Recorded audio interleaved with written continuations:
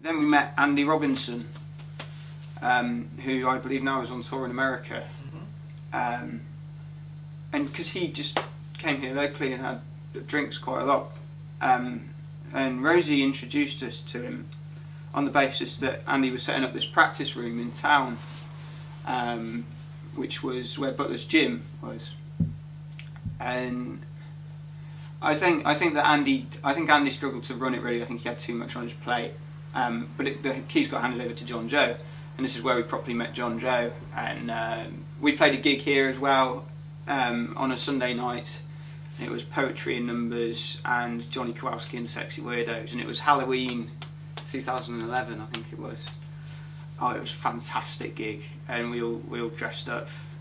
John Joe was dressed like a squirrel, and I was dressed up like a cowboy zombie, and Ben, my guitarist, dressed up like the Hulk.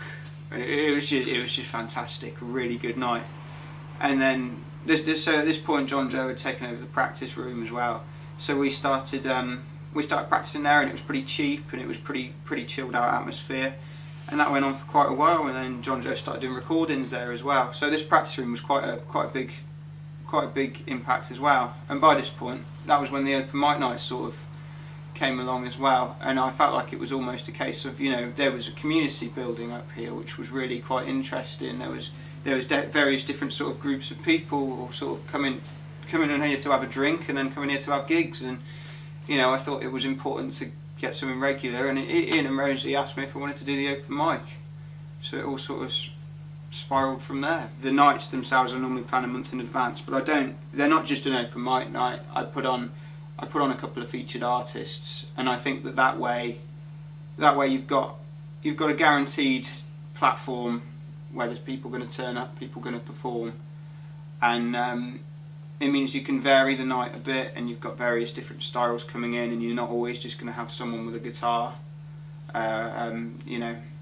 So I normally book one or two artists. I mean, last month, for example, on Wednesday we had Skewiff and the Myths, and they were my two featured artists. And then so from there, so I basically, you know, start the month, you know, as soon as the last gig's over, or just before the last gig's over, I start asking artists who's coming along, who wants to, you know, who's interested in playing as a featured artist. I get the two featured artists sorted, and then it's a case of just advertising it as an open mic night with those two featured artists. Chris Benyon does the posters for me.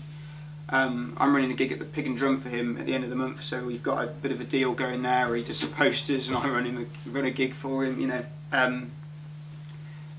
So yeah, that's where it first of all comes from. You've got a guaranteed platform of music. It's nice because I get to open the night with a couple of songs myself as the host of the night, and you know, it goes from there, and it's a case of whoever turns up really. You know, we've had some quiet ones, we've had some busy ones. The problem is with a lot of open mic nights is they're run very basically, so it's just open mic night, come and play, and that's the way they're advertised. And what happens is that one or two of them might be really busy when you first start, but if you do them too often and you don't have anything particularly special going on, then they start to die out a little bit, you know. Whereas if you keep them interesting and make them more of an event, I think they're certainly much more enjoyable for everyone, and it means that it's a busier night all round, better night all round. I've never been able to figure it out.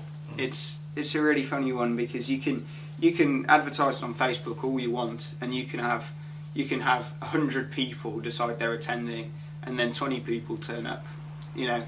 And the Facebook event pages don't really mean anything, you know. But I mean, what is nice about Facebook is that it's easily accessible for everyone, so at least that way everyone sees it.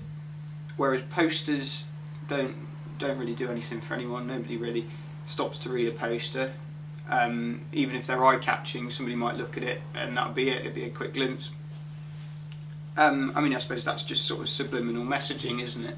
You know, it's trying to push it in someone's head as much as possible that, you know, there's something going on. Sometimes when it's a really quiet night, sometimes the music is a lot better. So quiet, yet so intimate, and you know, everybody was just quietly enjoying their drinks, and the music was really an important part of the night, and everybody was listening and focused.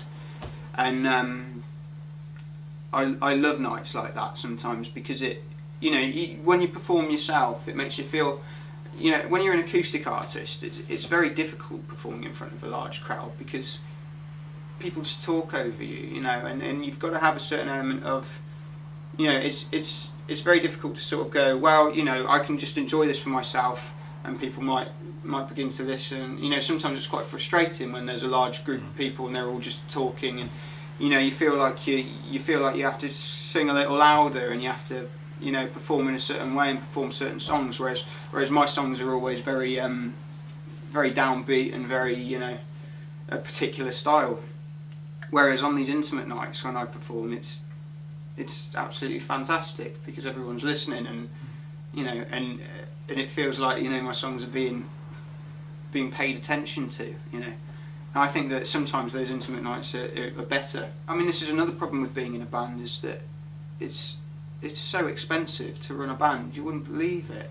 And when you've got, I mean, for a while I was the only one working, so we were a 4-piece band, and I was the one paying for everything. And you know, you're paying, I mean, even at the practice room we were practicing at, it was what, $5 an hour, which is brilliant. But when you want to do a 4-hour session, so you're tight enough for a gig, that's 20 quid, and all of a sudden I'm forking out 20 quid out of my pocket because no one else has got any money.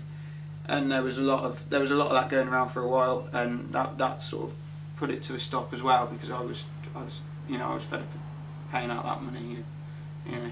It's an interesting point, because presumably then, if you were going further afield, there was driving to the gigs. Well, this is another problem we had. Getting the drinks when you're at a gig or whatever. Or I mean, that was another problem we had. Was 2 of us had driving licence, but neither of us could afford a car, and we had to get the train everywhere. So travelling was always difficult. Like when we played in Birmingham, we had to play acoustic sets because we couldn't transport a drum kit, you know, or wherever we went, we had to play acoustic sets. Which to an extent swayed me towards acoustic music a little more, and I grew to like it a lot more. And it's the same with music. It was always, you know, if we were gonna be in a band, then we were gonna gig, and we were gonna practice properly, and we were gonna record properly, and we were gonna record professionally, and we were gonna do it all properly. We weren't gonna just faff, because I've never been a fan of this sort of casually doing things. You know, it's just not me. So I either do something and do it properly, or I don't do it at all. So open mics in local pubs, does it attract the locals in, or does it actually put the locals off coming, and actually you fill the pub up with musicians for the evening? I can't really speak for the other pubs locally, but the Crown's locals are quite into their music anyway, and you know, there's certain people that come along every time that are in here quite a lot as it is, and they quite enjoy it actually. I think, you know, there's some of them I'm quite good friends with as well. Some of them are very nice, and you know, so no, I don't think that's ever been an issue, especially with open mic, because a lot of it's so chilled out. You know, if you're going to put on a heavy metal night, then it's going to cause problems. But something like an open mic night, I don't think it does really, because it's only like, you know, I mean, when an acoustic artist is playing, you know, it's only as loud as having the jukebox. I mean, we've got certain artists that have come here before and they've played.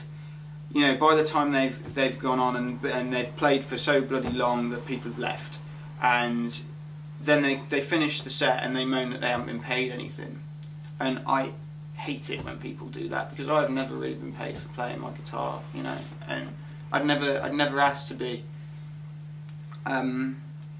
And you know, that's a do's and don'ts for me. Is it, you know, don't expect money from these things. You know, it's not, you know, unless you've got a record label, or you're at a level where you play it on a professional level on a day-to-day basis, and you're always attracting an audience, and you know, I don't know how you can expect to be paid for these sorts of things. And there are certain artists, especially because we do it on a featured artist sort of basis, there are certain artists that come along and expect a lot of money from it, and we can't, you know, we can't afford it, you know. So it's, you know, I mean, I play every month, and I don't ask for money for it. You know, I run it, you know.